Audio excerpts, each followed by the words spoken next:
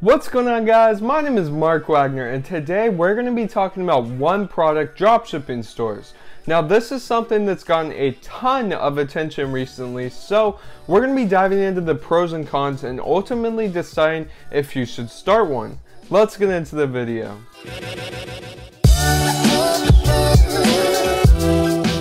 Okay, so before we get into everything, I just want to say that I don't currently run any one product stores, and I'll explain why. But I do think one product dropshipping stores can be really effective, and I really like the idea of simplifying your store. I hate it when beginners start dropshipping and they launch their store with like 6 different categories and like 75 different products, because what people need to understand is that most dropshipping stores make the vast majority of their income from like 1 or 2 winning products. The whole idea of a one product dropshipping store is just focusing on that one winning product and scaling it as far as you can.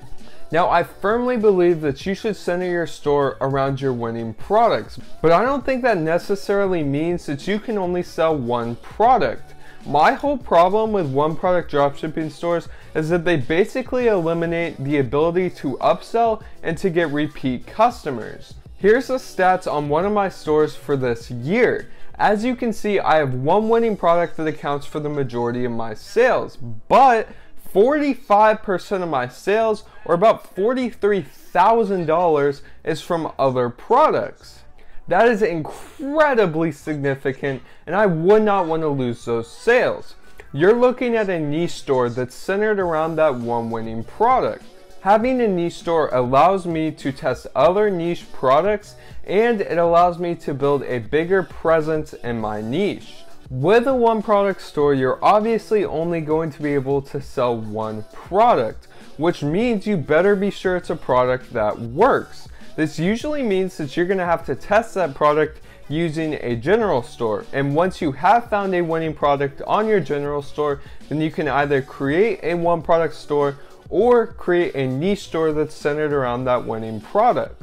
There are definitely some advantages to a one product store, one of those being your conversion rate. A one product store is almost always going to have a higher conversion rate because, in my opinion, it conveys a stronger brand image, you look less like a dropshipping store, and there's less distractions for people that land on your website. Another advantage to a one product store is that there's less to worry about. Like I said, I'm a huge fan of keeping things simple, and I'm sure it's a lot easier to scale when you only have one product to worry about. However, I'm not a huge fan of putting all of your eggs in one basket, which for me is why I don't think a one product dropshipping store should be the only store that you run. If you do have time to run multiple stores, then a one product store can be an easy way to cash in on a winning product. I really hope you guys took some value out of this video, and if so, be sure to hit that big red subscribe button below. You guys have an awesome day, and I'll see you in the next one.